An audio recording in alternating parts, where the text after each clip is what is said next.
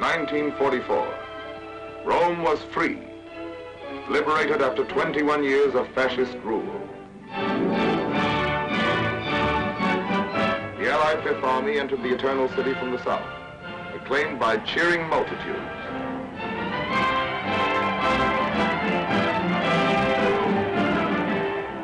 Through the streets where the chariots of the Caesars once rolled, tanks and trucks rumbled past historic landmarks. Colosseum, the Forum, the Victor Emmanuel Memorial, tomb of Italy's unknown soldier, the Piazza Venezia. Bellini looked down from his balcony upon the people he had led to sorrow and ruin. The liberation of Rome was part of the all-out offensive in Italy, coordinated with drives upon the Nazi fortress from England and Russia. The Germans were driven from Rome exactly 9 months and a day after the beginning of the Allied campaign in Italy. Conceived by the combined chiefs of staff, the campaign had 2 phases. In phase 1, we sought to achieve certain preliminary objectives with a limited amount of troops and equipment. What were these of phase 1? Most important of all was securing complete control of the Mediterranean. Even after clearing the Axis out of North Africa and overrunning Sicily in 38 days, our shipping was still threatened by Axis air attacks from the Italian mainland. Our second objective, to exploit Mussolini's overthrow by knocking Italy out of the war. Our third objective was to capture the main Nazi airfields at Foggia.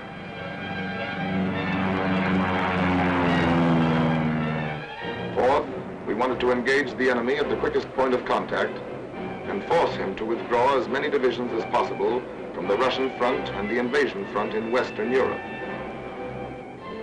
Phase 1 of the Italian campaign began on September 3rd, 1943, when the British Eighth Army at Messina, under General Montgomery, pushed across the narrow straits toward Calabria from the toe of the boot.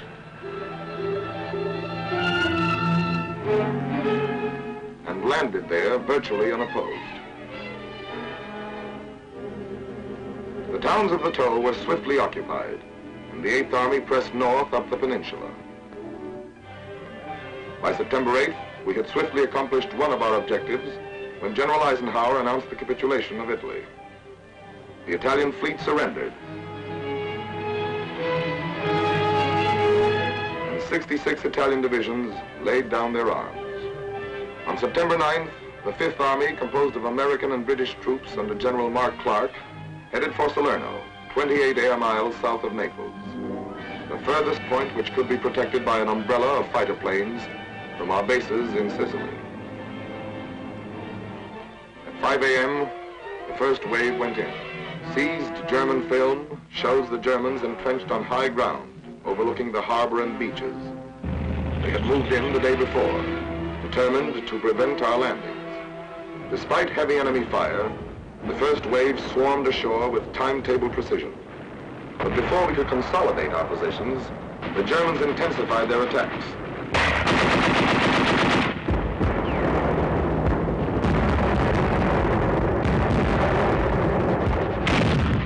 88mm guns slowed up our landings and imperiled the entire beachhead operation. Despite heavy support from the combined fleets, the situation grew more critical.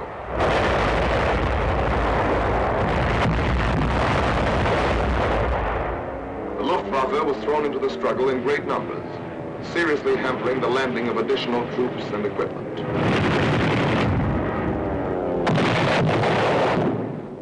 Support from the RAF and the 9th American Air Force reached its peak when 1,860 sorties were flown against German troop concentrations on September 14th. On that day, the German news agency announced that Salerno was another Dunkirk. Actually, the beachhead had been secured, despite heavy losses. Fifth Army counterattacked from the beachhead.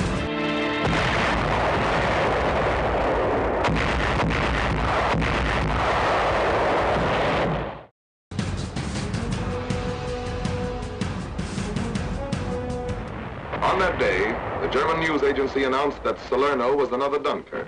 Actually, the beachhead had been secured, despite heavy losses.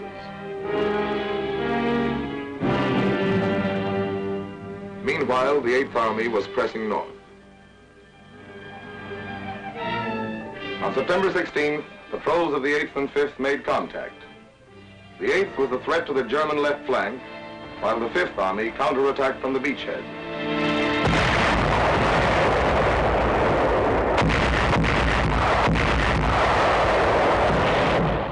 The Germans fell back fighting before the Allied assault.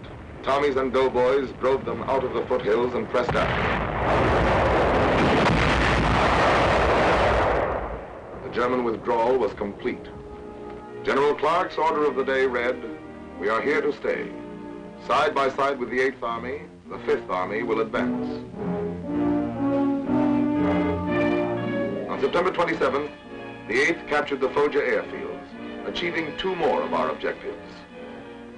Our Mediterranean shipping was now relatively safe from air attack, and from Foggia we could bomb southern Germany and the Balkans. As the Russian armies advanced, we could operate in close support with them, bombing rail junctions and military installations in the German rear. Budapest, Belgrade, Bucharest, Ploesti, Sofia. On October 1st, 3 weeks and a day after the Allied landings at Salerno, the 5th entered Naples, one of the great ports of the world. The damage done by the Germans was soon repaired, and it rapidly became our main supply artery. As our troops pushed north, they passed countless thousands returning to their battle-scarred homes.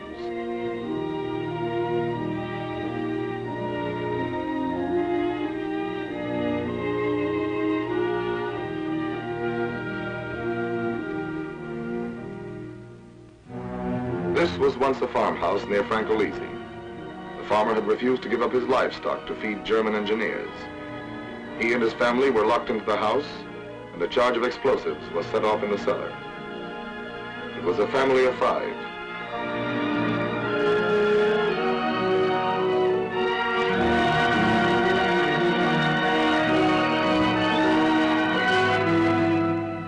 One month after our landing, we reached the Volturno River. There, the campaign became a battle of rivers and mountains, fought through autumn torrents, wind and rain.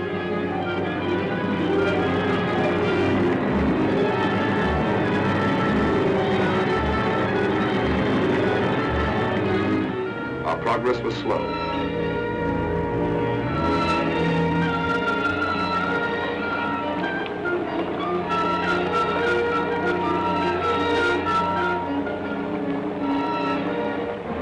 Advance units sometimes clung to their rain-soaked positions for 30 days without relief.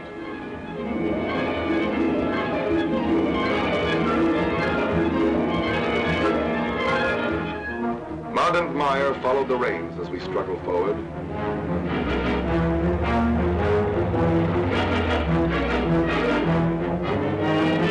Throughout the centuries, there have been hundreds of wars in Italy, but only once has it been conquered through these mountains. Winter brought snow, ice, and freezing temperatures. A topographical map shows how the mountains lie like an endless row of fortresses, each protected by its moat, a river at right angles athwart our line of march. Here, weeks were consumed forcing a single pass, crossing a single river. 100 men often held up 1,000.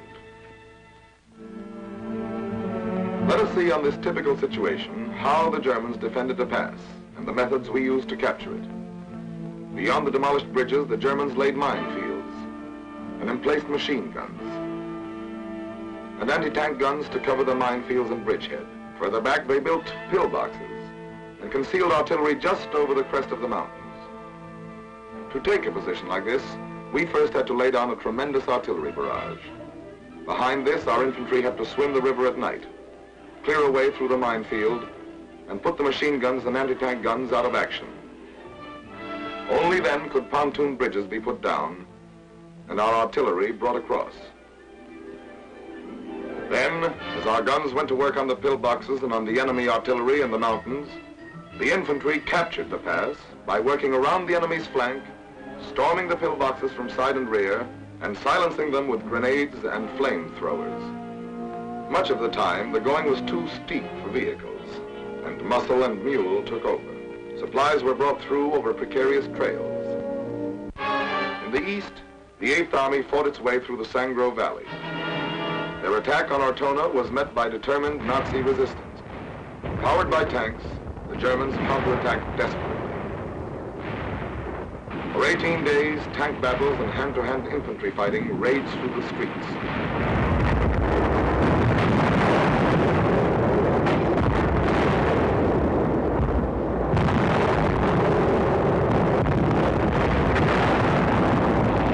The Germans were finally driven into the northwest corner of the town.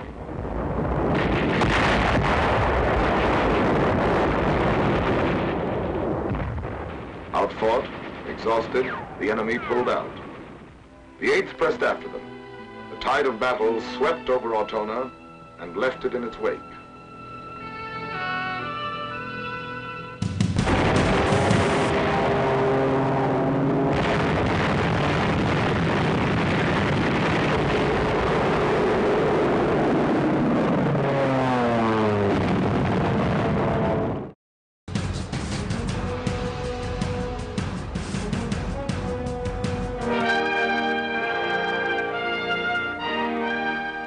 When General Eisenhower visited the Central Front, it was 3 months since we had crossed the Volturno. Orders to hold at all costs. Cassino lies on the northern slope of the Liri Valley, through which runs the Via Casilina, Highway number 6. Possession of the valley and the mountains overlooking it from both sides would take us forward to the foot of the last mountains, barring our way to Rome. Our plan was to force the Rapido River both to the north and south of the town. While the southern force maintained pressure, the northern unit was to circle through the mountains behind it, clean the Germans out of their positions there, and storm the town from north and rear. At Hangman's Hill, this unit fought for days. Other vantage points changed hands again and again.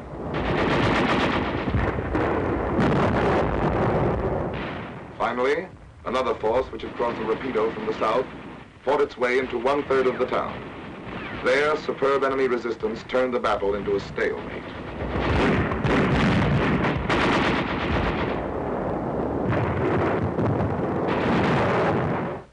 The Gustav Line ran across the peninsula and was anchored at Cassino. To break the stalemate, we tried an end run, amphibious landings at Anzio and Nettuno. The Germans were caught off guard, and for several days, American and British troops encountered only light opposition as they landed and consolidated the beachhead. It was up to the German High Command to determine the importance of this new threat to their flank and rear. Marshals Rommel and Kesselring decided against falling back and brought in 13 fresh divisions from their dwindling strategic reserves. More and more, we were accomplishing our objective of diverting Nazi divisions from the Western and Russian front. Heavy Luftwaffe raids supported those 13 divisions as they sought to drive us into the sea.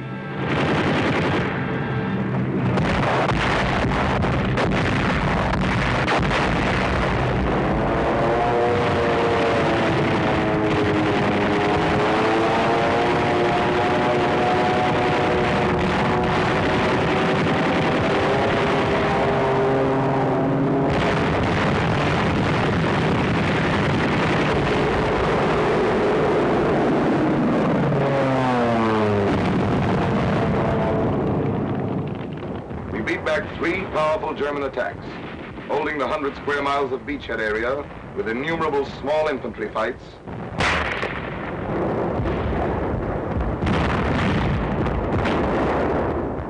and tremendous artillery barrages.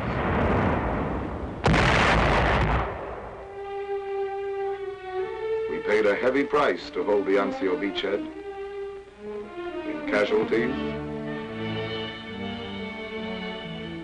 and in men captured by the enemy, shown in these Nazi films.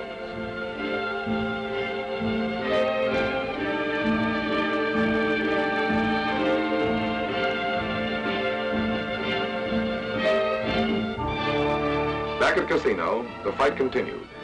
The Germans held an obvious advantage by their occupation of the Benedictine Abbey above the town. They were asked to abandon it and refused. We had no alternative but to bomb the abbey to save soldiers' lives.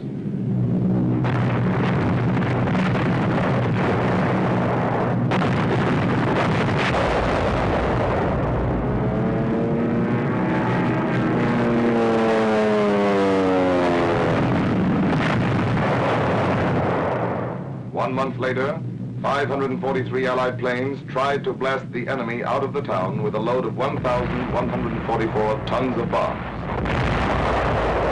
The Germans took cover in caves and tunnels.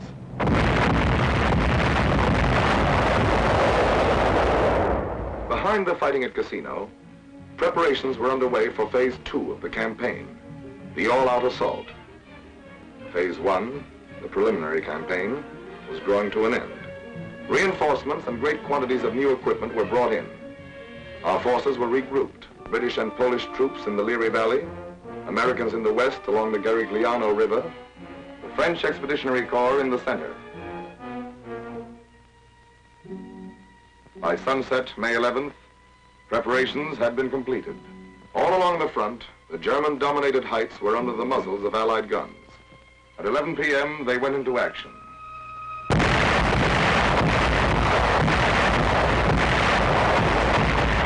By dawn, the big push was well underway. General Alexander, commander of the Allied forces in Italy, told his troops that to them had fallen the honor of striking the first blow in the great final invasion of Fortress Germany.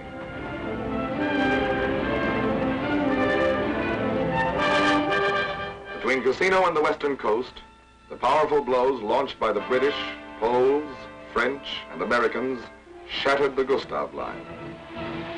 By May 17th, only Cassino remained in German hands. Behind tanks hampered by the wreckage, British, Indian, and Polish troops fought their way in.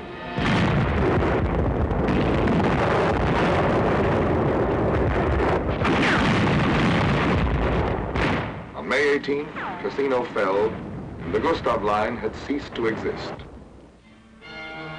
Prisoners were brought in on every sector of the front.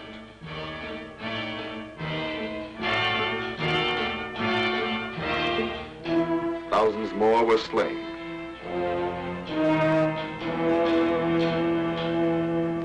The men who were taken alive were beaten, exhausted, hopeless. The power of our offensive was written in their dazed, haunted faces. But there were still 17 German divisions in Italy that had to be battered to pieces. The Adolf Hitler line swung back like a gate, then crumbled beneath the sledgehammer Allied blows. On May 23rd, the Anzio troops broke out of their beachhead area, and 2 days later the two groups met at Borgo Grappa. After 4 months of anguished fighting, the beachhead forces had accomplished their mission, to threaten the German rear and compel them to fall back. The road to Rome was lined with the wreckage of Nazi legions, blasted by Allied air power as they fled before the reunited Fifth Army.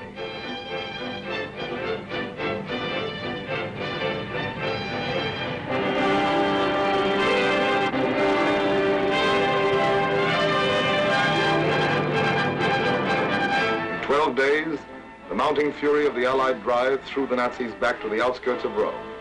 Films taken by Italian anti-fascists show the evacuation of Rome, one of the greatest blows of the war to Nazi prestige. The streets were deserted as the Nazis left.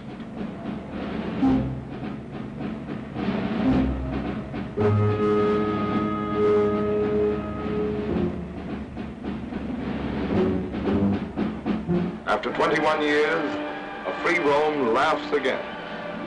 A free Rome speaks again. A free Rome reads again.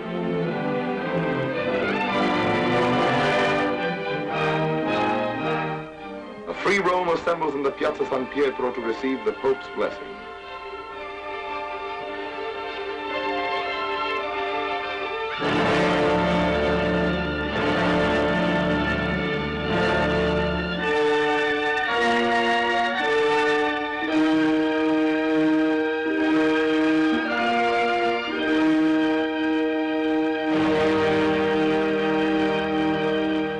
Free Rome prays, remembering the dead.